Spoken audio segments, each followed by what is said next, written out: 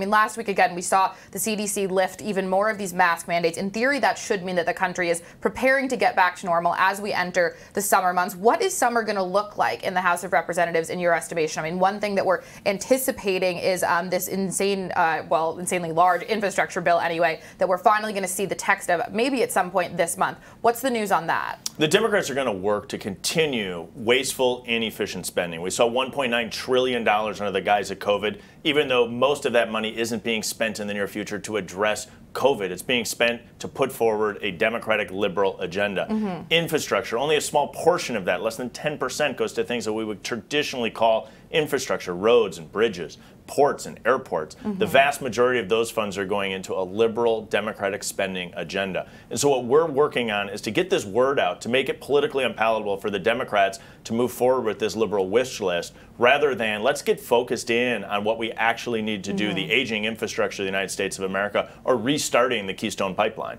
That's true. So it does seem like there is some common ground, some bipartisanship in terms of the fact that certain places in America, particularly parts of the rural landscape, do need some updates in terms of their infrastructure. Where do you see sort of the two parties coming together on that? And what is the state of sort of the shared debate about this forthcoming bill? Is there room for compromise? Do you think that Republicans will successfully talk Democrats down from some portion of this spending cliff that they're on? It's going to be a question of whether or not the political pressure builds on the on the Democrats, that they can't really enact their far left liberal agenda all the way that they want to.